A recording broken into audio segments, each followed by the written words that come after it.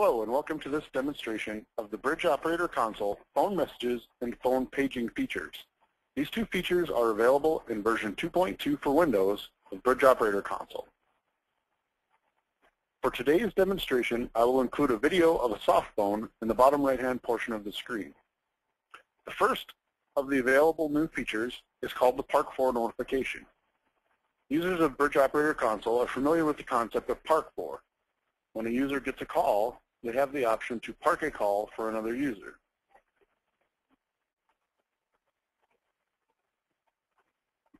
When they do that, they're able to see the user information and the Park For status.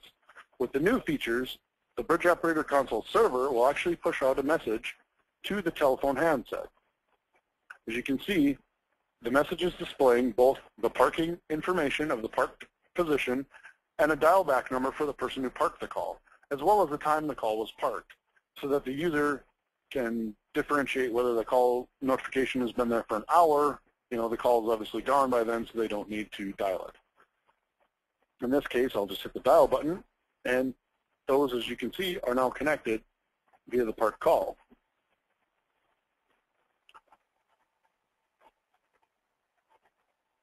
The second notification is the BOC forward notification. Users of Bridge Operator Console are familiar with the concept of being able to forward using our program. For example, if Susan Larson is out of the office today and I need to accept her phone calls for a few hours, I can forward it so her calls come to me for 4 hours. Now when I do that, as you can see on the phone, the user will be notified that their phone has been forwarded. They'll get a notification showing who forwarded it and for how long. That message will stay up there until something else happens with the phone as far as calling or exiting or things of that nature. Similarly, if the phone forward is removed, the phone will also get a message about that. As they can see, the phone is now unforwarded. The third message that can be displayed on a phone, and this is customizable on the server side. A list of users can be enabled to receive a pop-up notification on their phone in the event that someone dials 911. For example, I just dialed 911 on phone 7001. As you can see, the message is displayed on the screen and will contain all information that it can gather about the party dialing 911.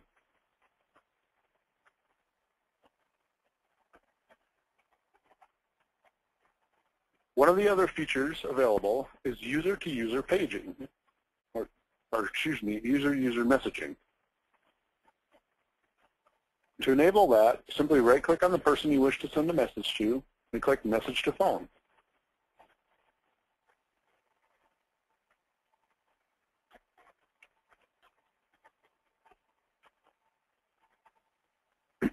Upon sending that message, the message is displayed on the phone. It is shown who sent the message and the message text.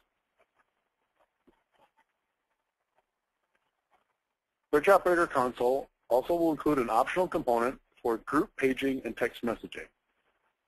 This allows you to build groups to receive blast messages. In this example, I'll use our main text group, which sends to 3 different phones.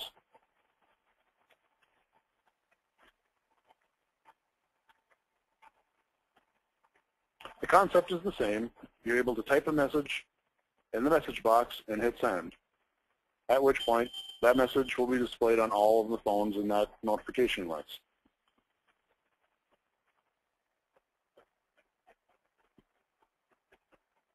Bridge Operator Console 2.2 and above also includes the ability to do voice paging.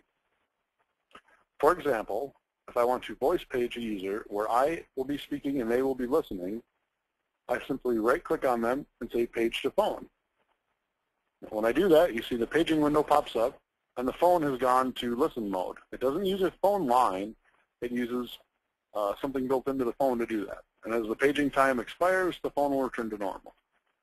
If I need longer paging, I have the ability to do that, and I also have the ability to end the page sooner. I'll show that one more time so you can watch this window here. As you see, I have the ability to add more time or end the page whenever I like. In this case, I'm going to end it now, and you'll see the phone return to its normal state. The same concept applies in our group voice page. You're able to build voice groups to receive pages. So in this case, I built one called the main voice group. When I hit this button, this will take all the phones in that group off hook, and I will be speaking to them. It won't interrupt any existing call, although they will be able to hear it. Since it doesn't use a line, it won't mess with anything that's going on the phone. As you can see, the message has ended and the phone is returned to a normal state. This concludes this demonstration of the new Bridge Operator Console, phone messages, and phone paging features available in version 2.2.